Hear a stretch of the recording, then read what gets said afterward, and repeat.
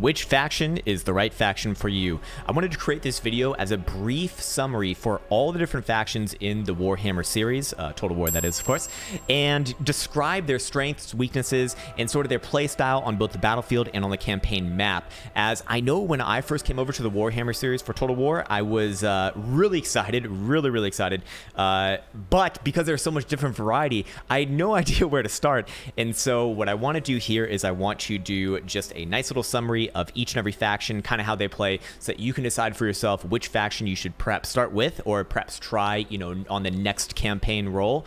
And then later on, what I'll do is actually make a dedicated video for each and every faction, going into a lot more detail on exactly the specifics of how they play, again, on both the battlefield and the campaign map. Talk about the strategies that I found to work better, talk about some of the strategies that I did not find to work all that well, and give a much more in-depth overview there. But for this video right here, it is going to be the brief summary of each and every faction, starting off with number 1, the High Elves. Now, of course, what would a fantasy game be without your stock standard elven faction? No, this is the High Elves, of course, right here. And they have their own unique identity in the Warhammer universe, as they feel like a very elite army. Their costs to recruit are certainly higher comparatively to most other factions, and their unit sizes reflect their identity as well. As they're smaller, they reflect that they are elite units that cost more, but pound for pound, they perform excellently on the battlefield. They have a decent staying power on the front line. They're not like the super high-powered frontline faction. They do obviously have the Lothran Sea Guard, which can act as both ranged and a front line in a sense, which people typically do spam, which is kind of funny. There's also, of course, the Phoenix Guard. That's your traditional kind of bigger halberd unit that has a little bit more staying power, a little bit more elite as well, of course. And then what's typically backing up this army is very powerful, very powerful ranged units, such as the Sisters of Avalon, perhaps some of the best ranged units in the game, maybe bar the Wood Elves. Of course, it's always the Elves. And then, of course, the most eclectic combination of dragons and eagles here as well. Now, eagles I'm not a huge fan of, but the dragons are amazing, and they do have the most diverse group of dragons available to them. In fact, they have the most powerful ones in the game, I believe, as well. On top of that, they do have some artillery, although it's certainly nowhere near a top tier artillery. I'd say it's certainly near the bottom of the tiers of artillery. In these Eagle Claw bolt throwers, they're serviceable, especially in the early game. And then the faction is rounded out by extremely strong cavalry units. They have these Silver Helms, which are very cost effective as shock cavalry, and have some damn good staying power in battle as well. And then perhaps some of the best cavalry in the game in these Dragon Princes. Now, of course, there's several other factions that have very strong cavalry. These ones, I do put them as a top tier unit, as they are incredibly elite. They are very costly, but they justify that with their performance on the battlefield. So this faction is best if you like a little bit more of a defensive playstyle, as they naturally kind of get forced into that with their very powerful archers. But also, they do have the they can take the initiative as well with those very powerful cav units and flying units as well, kind of supporting them. So they are pretty good at harassing, skirmishing around, and then yes, they can hold their own in the front line as well. Like I said, their playstyle is a little bit slower on both the battlefield and the campaign map, and you will find yourself waiting a little bit more. However, they are a relatively easier faction to pick up, but of course, with any faction, you know, easy to pick up, hard to master, and they pretty much fit the bill on all fronts except for the artillery, but even then they get the job done. Number 2, the Lizardmen. What picture could sum up the good old lizards better than a prehistoric massive dinosaur, perhaps even one of the most powerful in this game at this point in the year 2020? And the Lizardmen are very unique in the sense that they actually have very heavy armor right from the start. Kind of in the same way that the Dwarves do, but they play a little bit differently. This is more of a rush faction with extremely strong infantry units, supported by some of the most strongest monsters in the game as well. Now, of course, they do have a few ranged units, but they serve a different purpose in an army like this, such as the skinks over here. Where are they at? I believe they're right here. Yes, indeed they are. And they serve more of a skirmish purpose rather than like the high elves, for example, which just kind of pelt you from downrange with arrows nonstop. These guys, their purpose is to essentially get the enemy on their back foot by going up, being aggressive with skirmishing, and then the front line can take advantage of any sort of mistakes that the enemy might make from being rushed a little bit. Now, this faction, like I said, doesn't really have any like of the traditional range. They do have kind of what works as artillery in one of these Stegodons who has a massive solar engine on his back. I believe he's right here or somewhere around here. Yes, indeed, that's him. But they do lack the same artillery that a lot of the other more powerful factions have that have a lot more range capabilities. This faction is really intended to run. That's where they shine. They do an incredibly good job at it, perhaps one of the best, and that is their strength. They do have okay cav, not the best, but serviceable, good enough to run down routing units. They do have some unique units as well with these salamander hunting packs, and then these flying pterodons over here, which can harass units as well. So their main mission is to go out, skirmish, pull the enemy into bad engagements, and then absolutely punish them with incredibly powerful frontline units. They're one of the few factions that actually starts off pretty much with turn 1 with units that you could probably use until the end of the game, and that is, of course, the good old Saurus warriors with shields, and they are damn good. Heavy armor, high health, a lot of staying power, and a lot of killing power as well. And then they even get some of the most powerful frontline units in the whole game in the Temple Guard, which I am looking for right now. There they are. Some of the best frontline units in the game, perhaps maybe even the best. Extremely heavy armor, extreme killing power, and they can absolutely hold their own from start to finish as a phenomenal frontline unit. Of course, this faction on the campaign map does play a little bit, plays pretty similar to most other stock standard factions in the sense that, you do your empire building and everything. However, their economy is certainly not a strength. They don't have the strongest economy. They don't have the worst economy, but where they kind of shine is in their battle capabilities. They have incredibly strong frontline units for a very decent price. And then, of course, their monsters are some of the best, some of the most eclectic in the game, as you can see right here. Who doesn't want to relive Jurassic Park and smash some T-Rex looking type units into some front lines? And as I said before, they even have perhaps, I believe, the strongest unit in the whole game, and that is the Dreadsaurian right here, a newer unit, and they do a damn good job on the battlefield. Also, they actually have some pretty strong magic as well, so they do well in that department, and overall a damn good starting faction, I would say.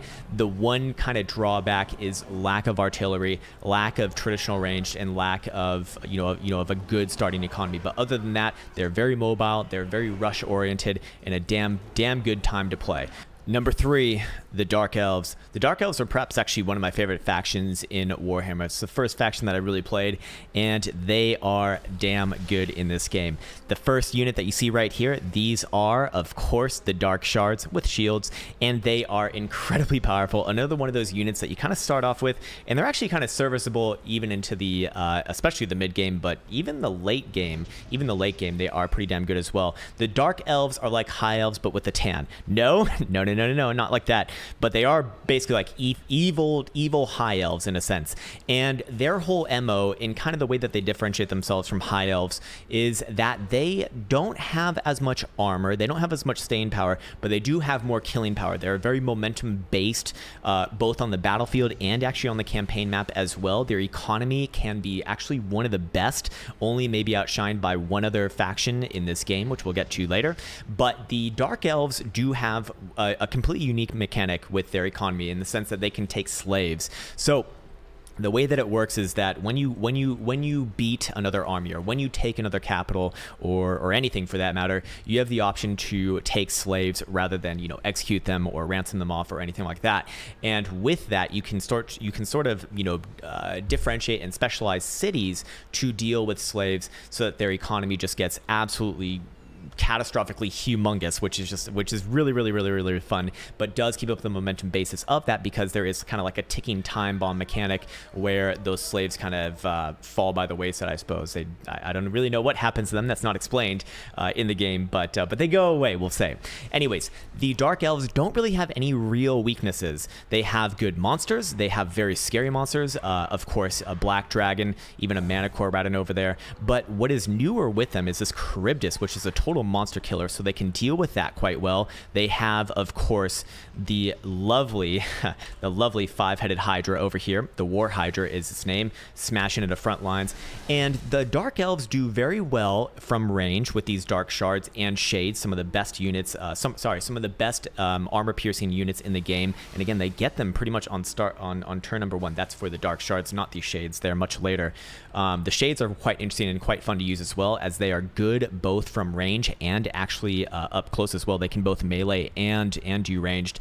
And then the Dark Elves, if they do have one weakness, it is with their cavalry. They do have cavalry, but it's not particularly strong. It's not particularly strong at all. In fact, I would say I don't really ever mess with them at all. Maybe sometimes a Doomfire Warlocks, but for the most part, the cavalry is certainly a weak point compared to other races. Of course, they do have some pretty damn strong lords with very powerful magic. Of course, Malekith being one of them. Their chariots are okay, but they do suffer from issues with rampaging, which is what you typically get with these Cold One units. Yes, they do have some normal chariots as well. Those can be used too, but it's not a strength for this army. Neither is their artillery in the same way that the High Elves do not have strong artillery. They do have artillery, of course, which is great. But this faction certainly plays a lot more aggressively than the High Elves, for example. They like to rush. They like to get the enemy on their back foot. They like to win the flanking engagement and use these strong frontline units, which aren't the best frontline units. They will get, they will get beat by the more powerful factions on the front line, like what we just looked at with the Lizardmen, but they can hold their own, especially that being the Blackguard of Naggarond, what's his name, Malekith's personal guard himself, and then of course the serviceable Black Ark Corsairs, which are not the best frontline unit. If anything, they do kind of lack in that department, but they make up with it with killing power. They also have a mechanic in the battlefield where if they get a certain amount of kills, it'll fill up a meter. I think it might even be here. No, it's actually not right there. Or yes, it is at the top here, but you probably can't see it due to my overlay there.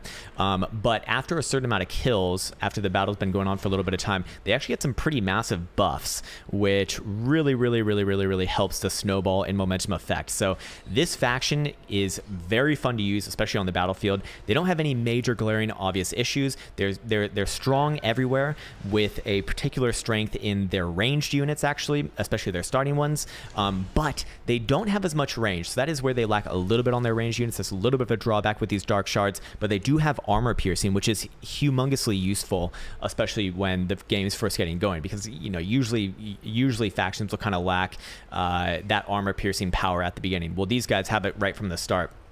And like I said, they're serviceable until the very end as well. They have some pretty fun killing units over here in these Sisters of Slaughter, very scantily clad as well, so they're fun to look at. And they are a unique faction in that sense that they combine, kind of glass cannon type tactics, but also with some decent monsters as well. Number 4.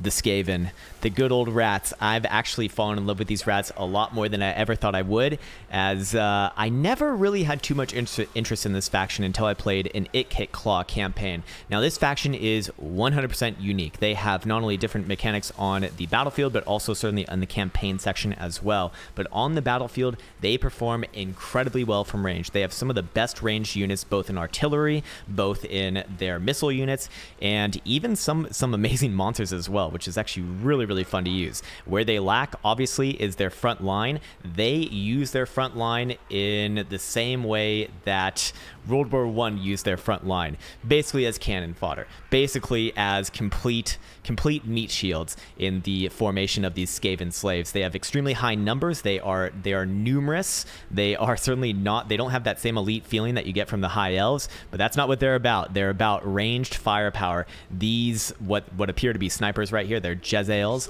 They are some of the best ranged units for sniping out high-value targets, you know, monsters, especially on the other team. They have incredible artillery, both with these Deathglaw Bombardiers, or I don't know if they actually count as artillery, but they do essentially fire an artillery barrage. And of course, the Warp Light cannons, plus the Plague Claw catapults, all amazing units, anchored by some pretty damn impressive war machines as well. They have basically what are called Doom Flares, which are essentially rats with motorcycles. Very, very, very, very, very annoying to deal with on the front line if you're an enemy. Very fun to use if you are the Skaven. They of course have the Poison Wind Globadiers, which are just, you know, essentially more sort of mortar units that have to get a little bit closer, but still pretty damn, pretty damn good. And of course, the Warp Fire Throwers. That is their strength: ranged firepower, plus just a very, very, very, very, very cheap front line, which is pretty much only intended to die, to busy the enemy with killing them, because, you know, they kind of have to deal with them, and then the range just gets in, does the work, does all the killing, while the front line is essentially a meat shield. Now, they do have some good skirmish options as well. They are rather fast, being rats, with both these slingers and night runners over here, and even their front line is so damn fast that you can actually catch the enemy off in some very bad engagements if you're clever with it. But this faction on the campaign map also plays incredibly different as well. Also, perhaps before we get into that, I should mention one of the most devious chariot units in the game, the Doom Wheel, just absolutely decimates front lines when they get in there, and of course some nasty rat ogres. And let's actually, before we get into the campaign section as well, let's look at maybe one of the weirdest monsters in the game, like a 7-headed rat, I think it is. I don't know. There's like 1, 2, 3, 4, 5, 6, 7, plus some claws. This guy obviously had a very interesting Frankenstein-ish type upbringing, I guess. Very, very interesting units nonetheless. Now, on the campaign map, they do have some different mechanics. They are actually bounded by a food mechanic, kind of similar to older Warhammer games, in the same way that, you know, you'd have to manage your foods in order to support an army. I actually do like that mechanic quite a bit. Some people complain about it, some people do not enjoy it. I think it adds a good dynamic to this faction, because otherwise you're just going to be creating armies of just infinite amounts of Skaven slaves, because they're pretty much costless, and you can use them as meat shields, while again the back line does all the damage. But that means in the campaign map you do have another thing to worry about in terms of not just, you know, your cost per turn, but also your economy, and then of course the happiness, and then now you have this to deal with as well, which, you know, adds a little bit more complexity to it, which is why I think a lot of people are turned off by this faction, because, you know, you have a few more things to be aware of up front.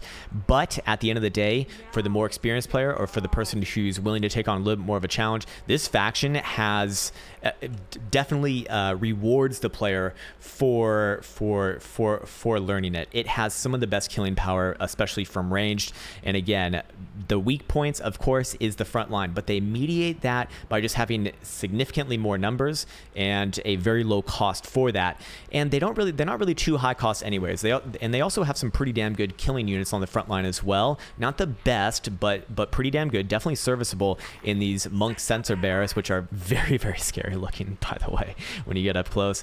And then even their more elite units on the front line, they're not the best frontline units, but they can hold their own, mostly because they just have so many numbers. These Stormvermin over here fulfill that role, and then also the ones with halberds can anchor as well and hold and have a little bit more staying power in the front line. Of course, your stock standard clan rats are going to be your mainstay of the army alongside the slaves. That's your main meat shield, typically speaking.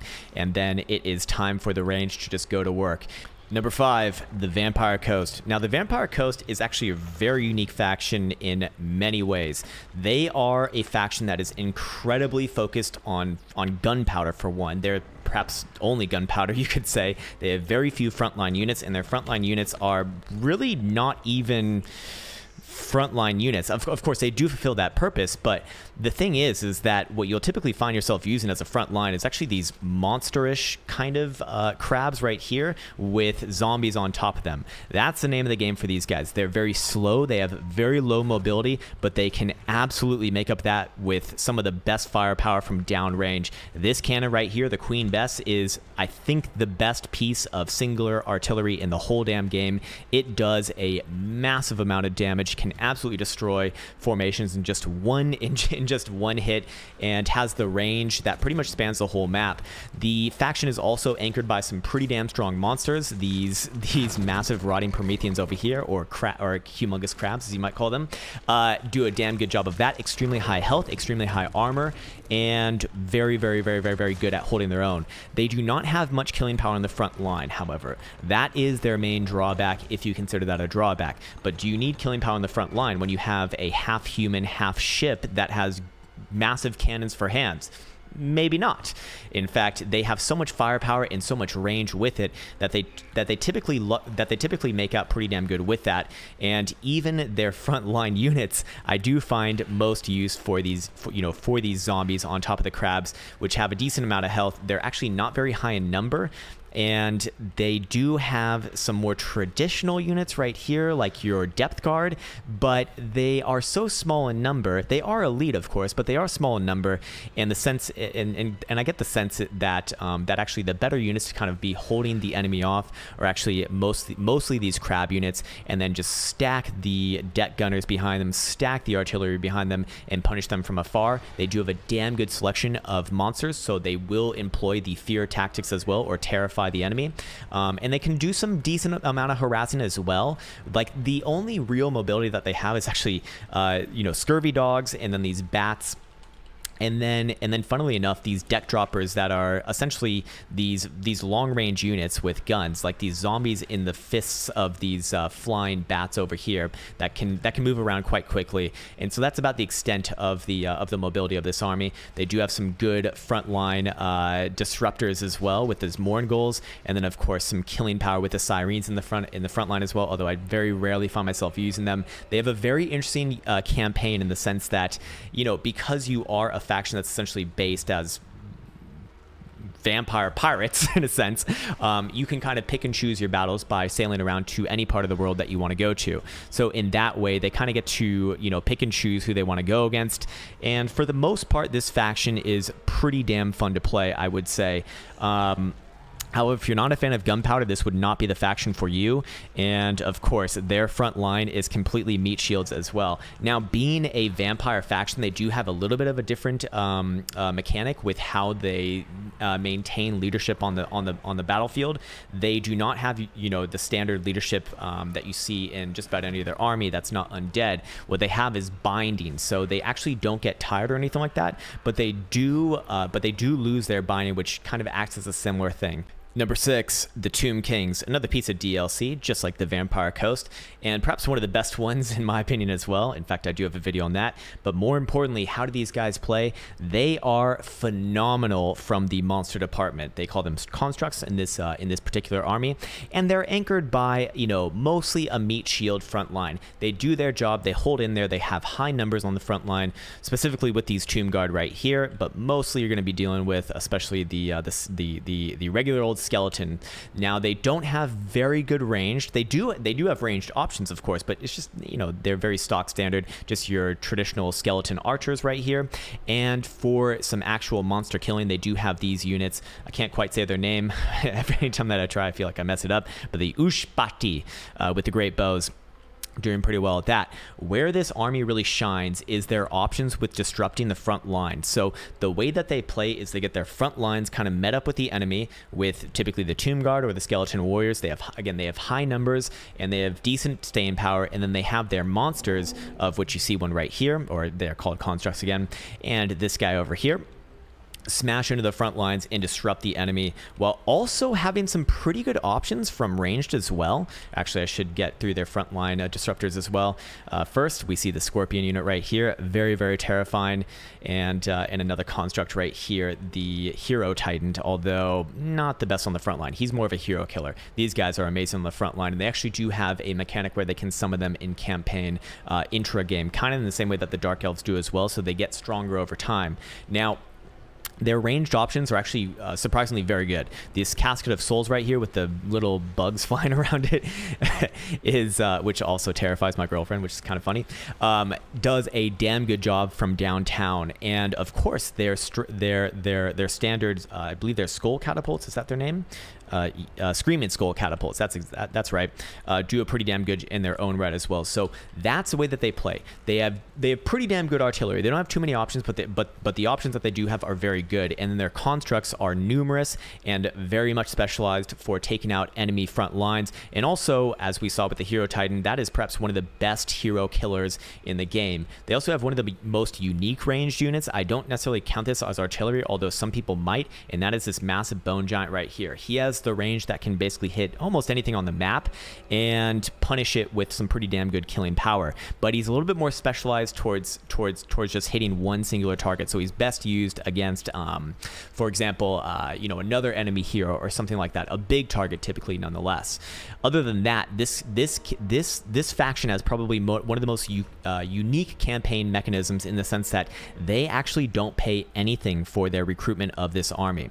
Oh, and I forgot to mention, they also have some pretty damn good units for harassing cav with as well, or what kind of acts as their cav. These sepulchral stalkers is what I'm trying to say. Pretty damn good at that. Can definitely hold their own. So yes, on the campaign map, they have a completely different mechanic, in the sense that they pay nothing for their armies. Their armies are bound by soul to whoever their legendary lord is. In this case, we have Ark in the Black right there. Pretty damn good in and of his own right. So they actually don't pay anything. So that means that you can raise up armies very easily. However, they do have to pay money for the buildings that allow that recruitment. So any unit that's outside of your very basic units, like your skeleton warriors, your skeleton archers, is going to be capped by the amount of buildings that are specific to that unit. So for example, there's a building that allows you to recruit this unit right here, our Necrosphinx. But if you only have one of those buildings, and you can only build so many of these Necrosphinx. Maybe I think it's like 2, maybe. And if you build more of those buildings, then you can build more of the Necrosphinx. You can recruit more of them. But the thing is that their economy is absolute trash. Maybe one of the worst economies, singularly speaking, in the game. So getting those new buildings is actually quite difficult.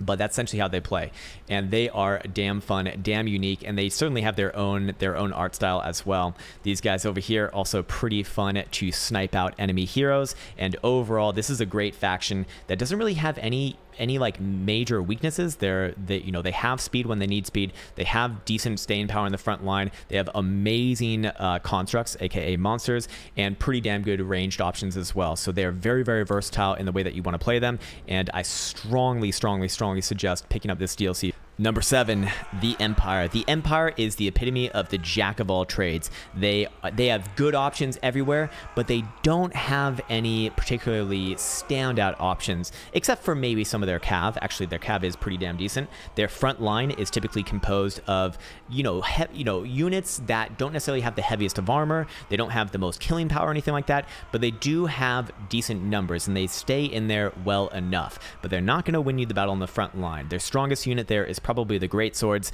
and even they have pretty lackluster armor options. They do not have a shield, I believe, and more importantly, this army is really anchored by heavy artillery, which does a damn good job. They have mortars in the back, which absolutely punish the enemy. They have some of these very unique units with these Hellblaster volley guns, and also these Hellblaster rocket batteries, and of course your great cannons as well, and then even a tank, which all these units are pretty damn good. In fact, if I did have to say where, a couple areas where they do stand out, it's with both their artillery options as well as their cavalry options. That's where they do damn well. They do have some very serviceable ranged units in the formation of their archers and their handgunners, with particular interest to their handgunners. They obviously have crossbows as well, which are actually pretty damn good. The good thing about them is that they get them early, so they're very well rounded. They are a very fun faction to play.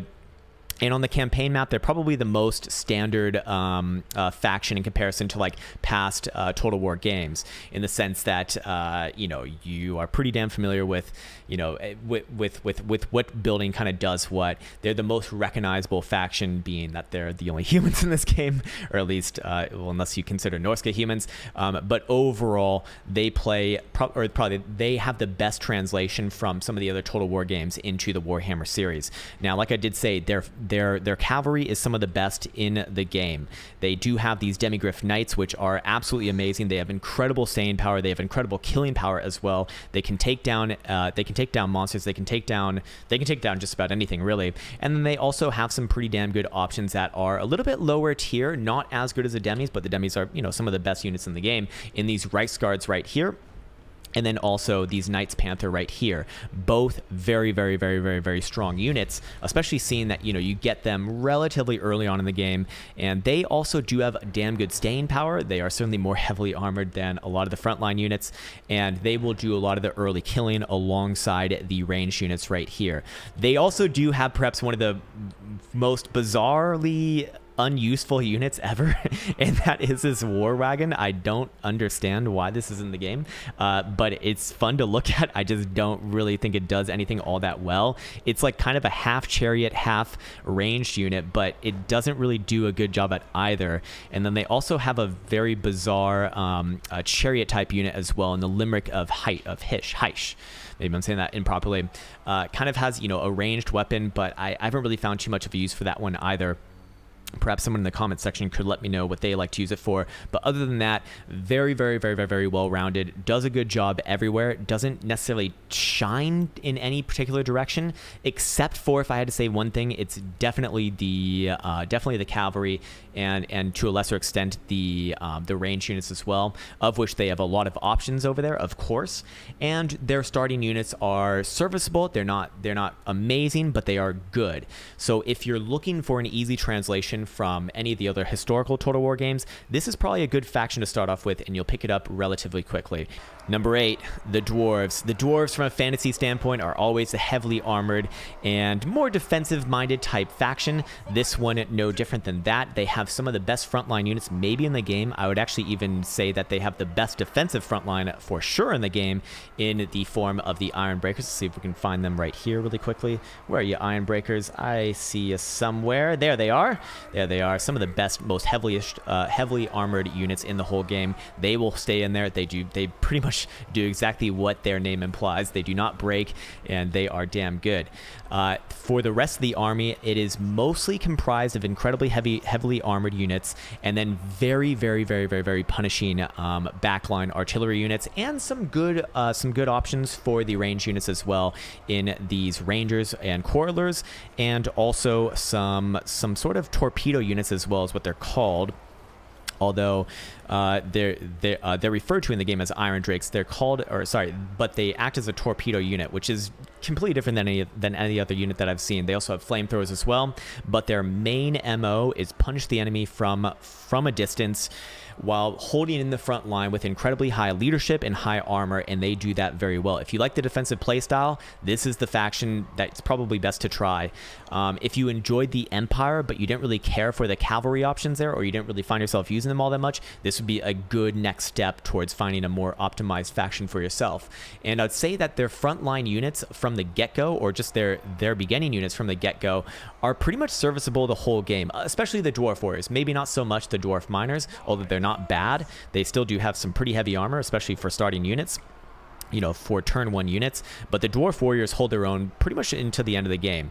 The Longbeards also kind of a step up above that, I suppose, also bringing their own leadership buffs, and realistically their mobility is certainly a hindrance, but they do have some options to deal with that in the form of these gyrocopters right here. Not the best, certainly not a mobile faction, but if you like the defensive sort of playstyle and you like lots of options for artillery, whether it be these bolt throwers right here, whether it be your traditional catapults right here and the grudge throwers, and then of course the great cannons right here, or just regular cannons for taking out singular targets, or these absolute frontline decimator organ guns and flame cannons right here, or flame what are they officially called? Yeah, flame cannon. This is the faction to give that a go. The one other thing that they also lack massively is, of course, cavalry units. They don't have any of that, and they also don't have magic either as well, but they do have a lot of buffs from their leaders and incredibly high leadership to the boot. On top of that, their campaign is pretty standard if you're familiar with Total War games, but where they do certainly shine is their economy. I think that they have maybe the best economy in the game. Number 9, the Greenskins. The Greenskins are actually rather similar to the Empire in the sense that they're very well rounded, although they do have a much different play style in a sense. What do I mean by that? Well, first off, they have access to monsters, as you can see right here, a pretty scary one right in front of your very face, and also some trolls over here, and of course even a massive giant in the background over there. But the way that they play different than the Empire, for example, is the fact that they have much more greater numbers, whereas the Empire is a little bit more kind of in the middle ground, I suppose. This one kind of overwhelms with just a wide diversity of all different types of units, but also just a wide army in general. They can get the surround on very easily against any other army because they are both fast and their numbers are humongous, and they have options all the way around. Now, none of their options really stand out as like the best, for example, but they do stand out in the sense that they're, you know, they're decent, they're serviceable. However, one major drawback for this army, they have very poor leadership comparatively speaking, especially if their war boss dies, it's over, baby. They're going to be running. Now, they do tend to break and come back several times in a battle. That's completely normal. If you're not used to that sort of playstyle, probably not the faction for you, but they do have some very interesting options, especially in the cavalry department. They have a lot of units that can poison other units. They have a lot of mobility here with these spider riders. They have a lot of mobility with the wolf riders. I think maybe over here is where they are. Yes, indeed. So they can get surrounding options, and they can pick and choose their engagements very well. They also do have some decent options for artillery and even chariot units, as we were just looking at right there. But the artillery units, they have a very unique one right here, actually. The Doom Diver Catapult, I believe it is, which kind of launches a lone goblin in there at the enemy army, and it's kind of like a guided missile, so they pretty much never miss. They have extreme accuracy, and they do a decent amount of damage as well. And then they also have, you know, your stock standard rock lubber, I believe it is, just your, you know, your traditional catapult. So this army, pretty damn good overall, very well rounded. They do have some pretty impressive units on the front line in the Black Orcs, which have good numbers and also very good killing power and relatively heavily armored. However, like I said, they don't really have any one particular area that they shine at. They essentially overwhelm the enemy with good units, get good matchups, and play a little bit more aggressively. This is certainly not a defensive army, as these guys are ready for battle right now, it looks like. They're certainly not a defensive army, and they do play rather well on the battlefield, but they are in need actually of a major update, of which we're hoping this one is the next major update. This video being recorded in May of the year 2020, so hopefully by the time that this is out, you actually have that update, and a few of the issues will be fixed up. Their economy is okay, not great. I wouldn't even say it's good. It's just okay. It certainly doesn't shine. And they do have issues with sort of infighting and whatnot as well. They have a different mechanic called fightiness in the campaign map, which essentially is... it's kind of like a war fervor type mechanic, where if the longer that they're not in battle, the more that their fightiness will go down. It's what it's called. And if their fightiness goes too far down, then what will actually happen is like the same thing as when you need to decimate an army in some of the prior games like Attila or Rome 2, when the what is exactly the integrity factor gets a little bit too low. That's kind of the same thing for fightiness. So you do have to kind of remain in a more momentous kind of battle stance, essentially, and kind of keep on the aggressive front. So they do play aggressive both on the battlefield and in the campaign map.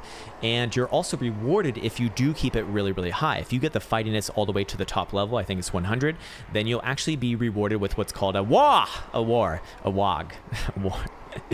which is great because it basically summons it summons a full stack unit right next to your main army, and they will attack whatever you decide to attack. So it's basically like an extra support with a decent sized army. So it adds a different dynamic to it, and for that reason, this faction is plays unique in that way on both the campaign map. Not necessarily as much on the battle map, but they are very fun to use, and they do have some pretty damn punishing monsters as well. Number 10, the Vampire Counts. The Vampire Counts are a beautiful faction that has complete meat shield type throwaway front lines in the formation of typically these skeleton units right here, and then pulverize them with very scary and very powerful monsters, of which the Vampire Counts have many. They also have significant access to magic, of which you will need to use it a bunch. So this faction does require a lot more micromanagement skill, in my opinion, and there's also one major drawback to this faction, if this is a drawback for you, and that is the fact that there's absolutely no range. They don't have any archers. They don't have anything that has any missile units or options, but they do have very good mobility and some of the best actual cavalry options in the game in the form of these Blood Knights over here. Or maybe they're over here. Somewhere on this map they are. Anyways, they do have some of the best there. So they're very highly mobile. They're very reliant on magic and also monsters. And the front line, you can't, you know, if you fall in love with your units, these are not the ones to fall in love with. Of course, the zombies as well. Complete meat shields. And what's actually very cool and unique about their lords is that they can actually even summon up their own units of typically zombies or skeleton warriors or something like that. Something to that effect. They also do have better options for the front line in these Grave Guard units right here. You'll notice stats-wise, they're actually not as good as just about any of the other factions' higher tier units, but that's because the Lord himself, whoever the Lord is, typically has some sort of buff for the front line, or they also might have a corpse card or something like that that'll rejuvenate their front lines as well, which is also specific to this faction. So this faction, again, heavily reliant on fear, monsters, and mobility with their excellent cavalry, and oh, there they are right there, beautiful, and also very, very powerful legendary lords. However, where they lack is obviously no range at all. That's both artillery or just even simple missile units, you know, like an archer unit. They have absolutely none of that, but extremely highly mobile. Now on the campaign map, they have some different mechanics as well, in the sense that you can do what's called raising the dead. So what that means is that you can actually instantly recruit a unit of undead with your legendary lord. Pretty much, you know, assuming that you have enough sort of momentum built up, you're pretty much at any time. And if you have a more powerful battle, or sorry, not a more powerful battle, but if you have a big battle on the campaign map and a lot of units die, it'll actually allow you to recruit more powerful units from that raised dead mechanic. Now you still do pay for it, and their economy is gutter. It's terrible. It's bad. But the fact is that they have very, very good access to cheap units to use as these front lines, and then they have very powerful monsters kind of mop them up in the back end. And for that reason, this faction is incredibly unique and fun to play. Again, for the people who don't care about old missile units. Number 11, perhaps even my favorite too, and that is Norsca. Norsca is a complete glass cannon faction that focuses on rushing the enemy. They have high mobility. They have access to all kinds, perhaps even the most diverse set of monsters. You can see their own version of a giant right here, alongside a very powerful mammoth as well. And their front line is formidable, not very heavily armored. In fact, really not armored at all on any of them in particular. But what they do well is they have insane killing power. They also lack they also lack a lot of missile units. Of course, they do have a few options, but they typically are closer range. They typically are very powerful, but again, require closer range, so I don't really consider them as like a ranged faction at all. They don't have anything resembling artillery. They do have cavalry, of course. They do have chariots. They do have very powerful legendary lords, and their monsters is really their shining point. They have so many different options here, whether it's these highly mobile wolfkin, whether it's these other, whether it's just their highly mobile frontline units over here, which do a damn good job, the Marauders. And then of course, what anchors their front line? These massive mammoth units, and even the giants to a lesser extent as well. They even have access to dragons and manticores over here, and their own version of trolls, of which these are the regular ones right here, but they do have ice trolls, which brings me on to their different mechanics. So the way that this faction is completely different on the battlefield, well, maybe not completely different, but they are certainly focused on rushing, on mobility, and on killing power. They do not have a lot of staying power. They will not survive a long battle, but what they do well is that they actually will chase down units very, very well. They have their own mechanic called, I don't exactly know what it's called, but it's this ice mechanic, which essentially slows down the enemy units. So any sort of unit that is routing or trying to run away, they can take care of that quite easily. On the campaign map, they also have a very unique mechanic as well, because they're not a horde faction, but they're also not your standard faction that just stays in one place the whole time. They're kind of both. Which brings up a very unique sort of experience, because you'll find that after you consolidate your main province homeland in the Great North, After that, when you start to venture out into the other parts of the world, you won't really find yourself ever, you know, making another settlement anywhere else. I mean, maybe every once in a while it'll make sense, but for the most part, it'll be mostly raiding, pillaging, and razing settlements, which is oddly very satisfying. And I was definitely not expecting to really care for this faction, but after playing them, you know, quite a few times now, I think that they are my favorite faction. Extreme mobility, extreme killing power on the front line, not only with their frontline units, but also with their monsters. Makes for a very fun experience. Number 12, Bretonnia. Bretonnia is a very interesting faction in the sense that they have some of the best cavalry options. They also have some unique cavalry options up here. They're actually considered monsters in a sense, but basically flying Pegasuses.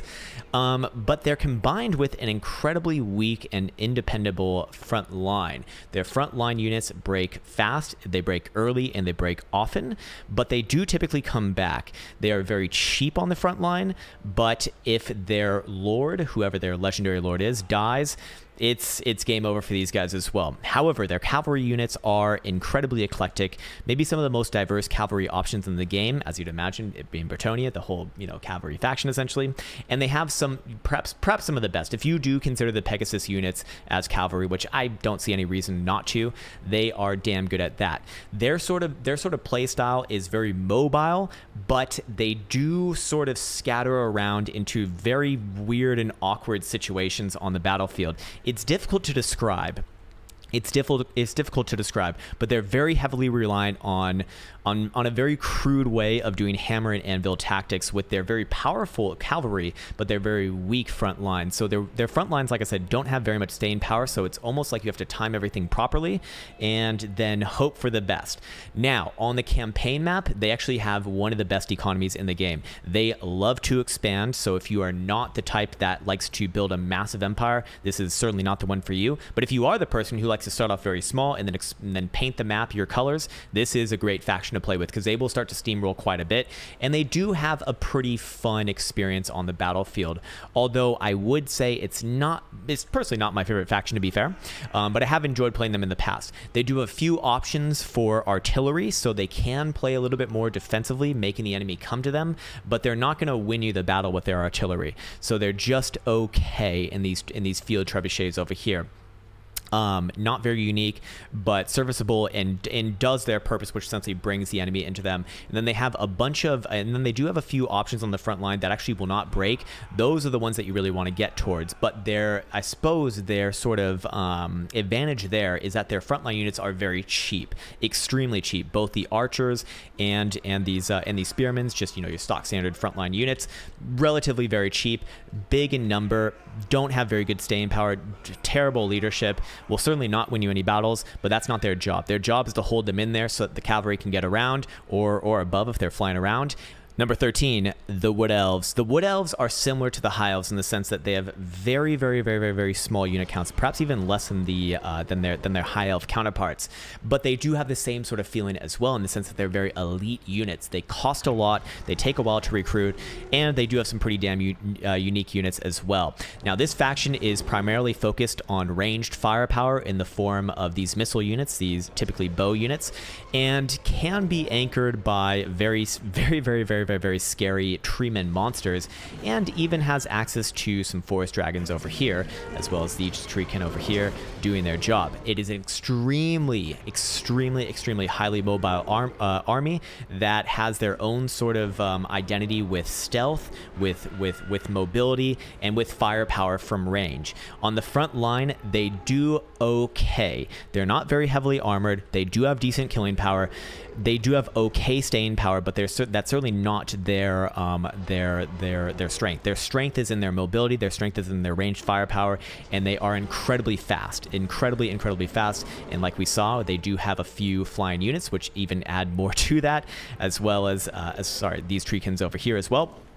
You know, anchoring a front line, and typically going to be well-rounded by their Eternal Guard, or sorry, not their Eternal Guard, but their Glade Guard. Where are they? I think they're right here. Yes, indeed, they're one of their only shielded units, are going to be kind of the mainstay. But as you can see, their units not very big. So if you find yourself, you know, getting surrounded, or sorry, in an engagement with like the Greenskins or something like that, getting surrounded is going to be a humongous issue because they just don't have enough units to deal with all the other units. So they have to be very clever in the way that they micro around. It's very very micro-intensive army, and I've actually really enjoyed it for that reason. I usually don't enjoy ranged armies, but this one pretty damn fun because of the skill that's required involved in order to be successful on the battlefield. On the campaign map, they are kind of similar to Norsca in the sense that they don't really expand too far out of their main homeland territory. They do most of their upgrades there and everything in their city building there. Every once in a while, you'll take another settlement, but it's mostly going out raiding and raising enemy settlements, which is really, really fun in my opinion. And then their homeland's like pretty defensible. They also do have a different mechanic with their economy. Their economy is not all that strong and is also further hampered by the amber mechanic, which is essentially this like very scarce resource in a sense, especially in the beginning of the game. Later on, it becomes relatively easy to get, especially through alliances and whatnot. But at the beginning of the game, you're very hamstrung. Is that right? Or hamstringed? I don't know. You're very hamstrung by the fact that your more powerful units are going to require this amber mechanic, going to cost amber, and also your tech upgrades. For the better tech upgrades, you will require amber as well. So it's a very you really have to specialize what you want to do and how you're going to play this army. But I would strongly suggest it, especially for the people who liked the more micro-intensive type armies and who like a kind of glass cannon, but a glass cannon from range in a sense. Number 14, the Beastmen. The Beastmen are incredibly mobile, big in number, and a horde faction to boot. They are actually surprisingly very fun to play. I did not think I was going to enjoy this faction either, but I pleasantly was surprised on both the campaign experience and on the battlefield experience. They are maybe the fastest faction in the game with these Senegors, which essentially act as the cavalry, although they're kind of half man, half, well, I think horse. More importantly, they move very fast. They also have incredibly fun units to use, like these Minotaurs over here, which are just absolutely destroy any infantry in their way. They are a blast to use, and they even have their own version of artillery with this Cygor that actually throws a massive rock pretty much all the way across the map. He has massive range, but that's their only option for artillery. They do have some ranged missile options for just your stock standard bows. Certainly not a high point for these guys. But their main advantages is in being very fast, swarming the enemy with their numbers, and making the enemy make mistakes by just putting the pressure on very early. They're certainly a rush faction, similar to Norsca, but with different tools, and they even have some flying units as well, of course, to harass units as they kind of move away. And their speed makes it so that whenever they get another enemy to break or rout, they can chase them down and chase them off the map pretty much almost always, assuming that they have the numbers 4, which is another one of their strengths, so they should not have any issues with that. They also have access to some of the chaos units. These chaos spawn right here, or the equivalent of, do their job on the front line, and they have some good killing power, but it's really the Minotaurs that are the big killing power of this. Other than that, it's mainly very big numbers in the front line, not the best units in the front line. They're not necessarily going to win you the battle. They're also not going to lose you the battle. They're not terrible like zombies or anything like that, but they're just okay. They're just okay, no more, no less, and not a strength, not a weakness, but very cheap, which is very, very nice. Now, on the campaign map, they play as a complete horde faction. They stealth in, they stealth out, they get to pick and choose their battles, which is really, really nice. They get to go pretty much wherever they want because their default stance is to kind of be unseen in a sense, and they are mobile because they do all their city building just with their one lord. They never take over a city. They can only raise. Their focus is on raising and raiding, and they're just like kind of a destructive faction. Maybe not the most fleshed out campaign mechanics, but with the SFO mod, I think that it really brings it full circle and adds a bunch to their roster, of which these Minotaurs with great weapons are a phenomenal addition to that.